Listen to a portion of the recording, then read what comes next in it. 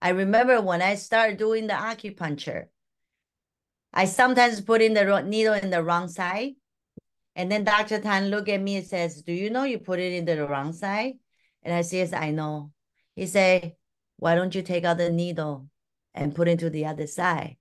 And I said, no, I can't do this. I lose face. They were thinking that what do I do? I did it wrong, blah, blah, blah.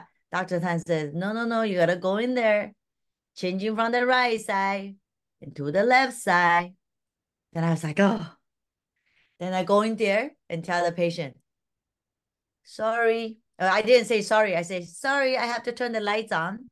So I went in there. I said, oh, we're done this side of the treatment. I just need to remove the needle. I'm going to put it into the other side. So then I put the other side. So the patient was so appreciative, says, thank you, Dr. Han, that you're coming to check on me again.